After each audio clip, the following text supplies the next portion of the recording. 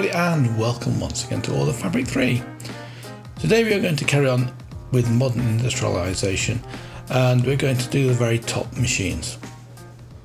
So these are the large advanced motors. Very tough to do because it requires these processing units, and the processing units are pretty hard actually to make. In fact, it's taken me a very long time to make all this stuff. In fact, it's about a week between episodes, which is a long time, and that's basically because I've been preparing all this stuff. So let's make those two, and then we can also make, from those two, we can make two large advanced pumps.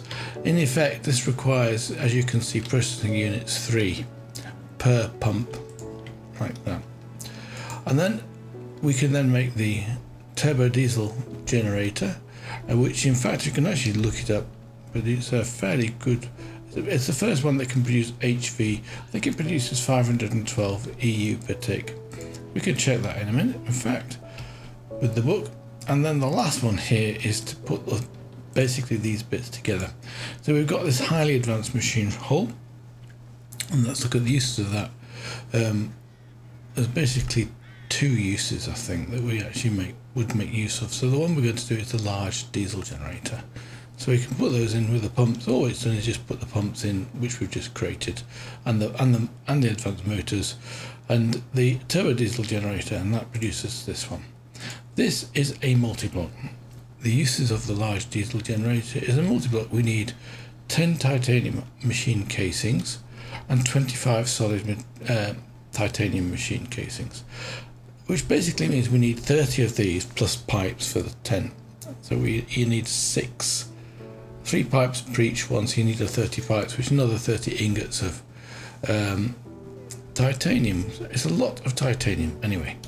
Well, I've got that stuff prepared here like this, so let's take that. The other machine we can make is, actually have a look at the uses of these large pumps again, is the high pressure advanced large steam boiler. So last time I read the high pressure large steam boiler, and this one we can actually make the advanced one. So the only thing we need is the high pressure large steam boiler from the other one. So let's go and pinch it, and it also needs some more stainless steel machine casings and a pipe casing, just one more layer basically of that stuff. So let's go and pinch this. I know things are running at the moment, but I don't think it's going to make any difference. It'll just make this particular construction here one block higher, I guess. So I'm going to have to break this, the main block, and I hope I don't have to move too much stuff around. We'll soon find out. So we can put this one into here, and that'll produce the advanced one, like that. And hopefully we can just put this straight back into that place and put the machine at one block, one row. So let's have a go.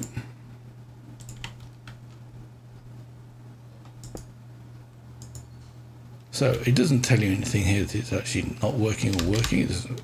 But we do know that because we've got to get the wrench out here like this. Aha. So what's happened here? I think this goes down one row as well. In fact, this does actually make sense. So let's break this block here and break this one above it. And now we have to put the highly advanced machine, the high pressure advanced machine boiler here. And then we can look at it, and we should find that those aren't complaining anymore, which they're not. Let's stand back a bit. So there's one block in the way, and it's got another one. Well, we know what's going to happen here, don't we? It's pretty obvious, really. So we've got these stainless machine casings. Let's put that into there. Come up here, break this one, and then put around here then 8 of these. Well, we can do it whichever way around we want to, of course, but those happen to be in my hand at the time. And then the last stainless steel pipe casing down here, and then this should actually make it start to work again. And as you can see, it is in operation now. Of course, this is higher at same temperature, and it's got, and I presume that these flames means it's working. So that's now generating high pressure steam, and I guess it's producing more steam than the previous one. So let's have a look in here. Nothing should have changed as it happens. We've got a little bit of fuel in here left, and it's powering these two boilers. because the other one that was over here, so actually we'll go over here now and do that one as well, because I would like to put the large diesel generator down here. So as you can see, this is basically the same as the high pressure one, or high pressure advanced, with an advanced one. So it just moved up one block. I should have realised that, to be dead honest with you. In fact, it might be sensible. I'm going to move this out of the way. I'd like a little bit of extra space. So this will break this input one and just put it here, like that. I've only got 3 blocks left as well, so that's probably needs a bit more of that. I'm going to make some more later on. Put the chest in front of it. Oh, before we do put the chest in front, let's make sure this is auto input stuff. So yeah, only 3 blocks left in that one. It's not going to run until I put this piece down here. So that's running again. So now let's put down the diesel, the turbo, this large diesel generator. My guess, I'm not 100% sure which way around these are going to, but I'm going to put down one of these blocks to start with, and I'll put it down in a row. It'll probably be a 3x3 machine. So let's just put this one down here like that, and then the large diesel generator on top of this. And then have a look with the wrench and see if we've got sensible stuff. No, these are casings down the bottom here. No big deal. I mean, pipe casings. So we can have a look at this now. It basically looks like it's got one face around here of pipe casings, and those go in the middle here and here. And the rest of these are just standard casings. So let's get these put down.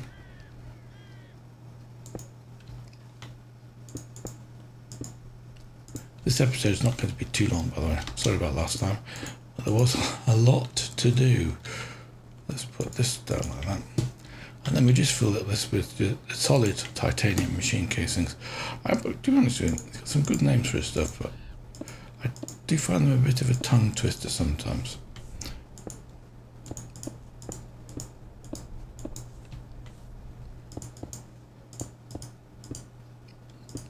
Aha, missed. Got it. Just break this one.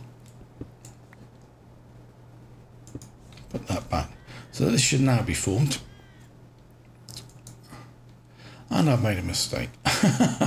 Brilliant. What I've done wrong is I've put it facing the wrong way. If you remember rightly, this is going to need an output hatch. It's going to have to be probably an EV output hatch. I've got some highly advanced machine holes ready, but have I got the cables for those as well? Let's have a look. I've got some, no, I need annealed copper. Yes, I've got plenty of those, and electrum. Actually, I've got plenty of electrum too. So what we're going to have to do is we're going to have to put into this, and one of these is going to have to be a transformer, and the other one is going to have to be a output hatch. An EV output hatch. Tell you what, it's night time. I'll be back in a second. So let's have a look at the uses of the highly advanced machine. In fact, I should have taken them both out of the backpack, because I'm going to make them both at the same time. Go back and have a look at the uses of. No, in fact, I'll use the pocket crafting table and have a look at the uses of these. And what we want is we want one EV energy output hatch, like that, and we also want one transformer. So let's have a look again at the uses of these. So the transformer in this case will be this one. So we need, oh, it's aluminium cables and annealed copper. Ah, that's strange, I haven't got any aluminium cables with me. Let's get those out of the backpack. I've got 7 and need 4. Fantastic. Actually, I'm going to need all of those as it happens. Because we're going to have to then connect this into this pipe into here. So let's have a look and see what we're going to do. We've got the output hatch already made. Let's just make up the transformer, because we haven't got anything that will actually use EV power. So let's again look at the uses of this highly advanced machine casing. So we want this one. We want extra voltage to high voltage. Click that in, and it actually gives you high voltage to extra voltage. It always does that. as a feature. I think it's been fixed in the latest version of this. So anyway, let's have a look at where we can put the EV out energy EV input hatch. Okay, let's change that to an output hatch. That's right, yes. And you look at the front, it's nothing there, and it'll be the one slot at the back is where we can put it. Okay, fine. So what I'm going to do is swap these two around, obviously, because I want the power to come out the back here. Let's put that in there and then come across here. This will produce 8,000 EU per tick, like that. We get our extra machine casing back here, but we do need some more inputs. Obviously, we need some fuel. So next thing, we need some fuel for this. And I think that's the only other thing that we actually need, isn't it? Fuel. So what we need then is some fluid input hatch. And it doesn't have to be very powerful or fast or take a lot of resources. It can be a really cheap one.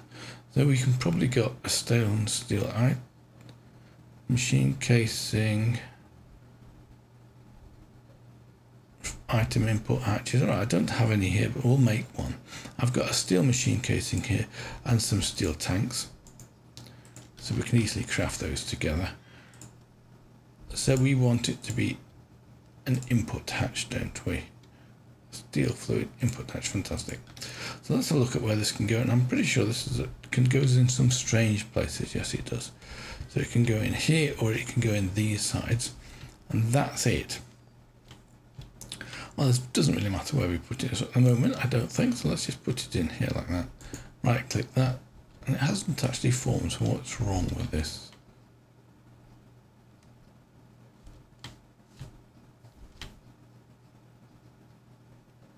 Oh yes, of course it hasn't formed, because I hadn't removed these blocks. Ha! So I have to remove these. When I moved it, when I turned it around.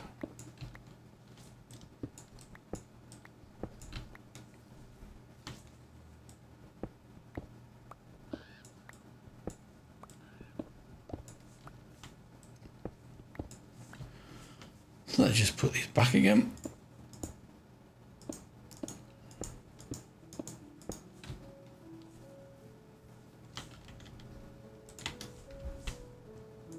And when we put the last one of these in it, press shift of course,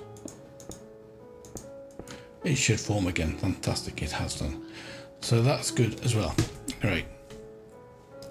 So now we just need some fuel. Let's get to, I'm going to put a tank's worth of fuel. I've got some aluminium, an empty aluminium tank here. I've got boosted diesel already prepared. It's in this tank here. We're making this continuously, almost continuously. I just need to sometimes just move these tanks across to the right bits and places. So now all we need to do is to come along here, and we can actually right click this, but we'll have it as an auto insert. And then we can simply put this tank on the side of it, and it then inserts the diesel into here. And that's going to be producing some power. So we should see in here 1.2 million EU, fantastic. Okay, now we can't use that EU directly, so what I'm going to do is I'm going to just put down here the transformer, and I want the transformer to face going out this way, so it doesn't really matter that much. So I get this output port here. So all we need then is an anneal couple cable in here, like this, so it connects in, so we can just click it in here like this. Unfortunately, I've got to dig myself down one block here in order to be able to get to that end of it, and I think we can do it from this one place, one block back. So that'll connect into here, and then we can connect this into here like that, and then we can just drag these cables across. In fact, I would prefer to do it like this, wouldn't I? Let's do it. Okay, let's shift it around here, and I've only got 3 cables, and I don't think that's enough. Let's just see. No, I need 4. Typical. Right, I'll tell you what, I'll go and get myself a 4th one. I'll be back in a second. Right, just got a few more bits of cable, so you can see that that actually clicks in. So now when I right click this one, we should have this connected in, it should be, and then the diesel generator should produce power for these machines. Now let's have a look. I was doing some processing here to make some stuff. I haven't actually got very much aluminium at the moment, so I really do need to process any bauxite that I've got, and I don't have any because I've taken it all out of here. What I do now, when this is full, I've done my batch of processing. I just break this chest. Let's just do it like this. Okay, and everything goes into the tank except for the diamond chest. So we can put those back again, and then it's ready for the next one. And in the tank here, I will have a lot of more materials. I didn't look at them before, so let's just change that to mode. And we should find we've got a reasonable amount of redstone now. I had one in before it. So what have we got now? 711 ore. So what I can go and do is now to create some steel pipes and get those running in. Let's just do that.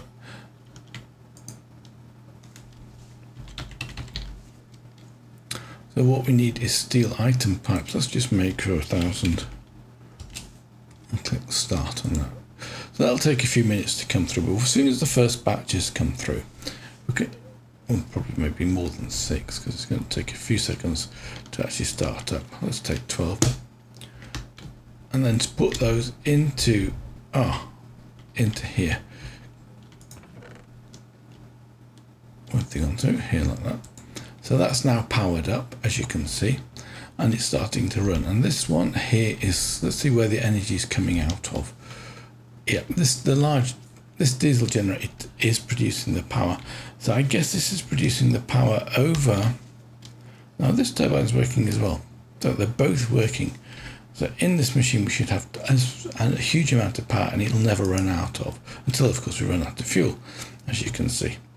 So this is a base recipe of 4 EU per tick. It doesn't take that long before it actually gets up to its maximum speed. So it's a fairly good idea to come down here and get some more. It's got another 96 now. Oh, 32 already arrived. Yeah, that's right. 96 and 64, 32s. Right, let's put those into here. Oops, missed. Let's put those into here. And those have basically been taken because this is a steel input hatch with 2 inputs.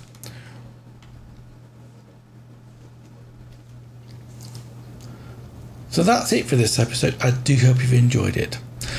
This is probably the end of modern industrialization in this series. There'll probably be a few little bits more to do.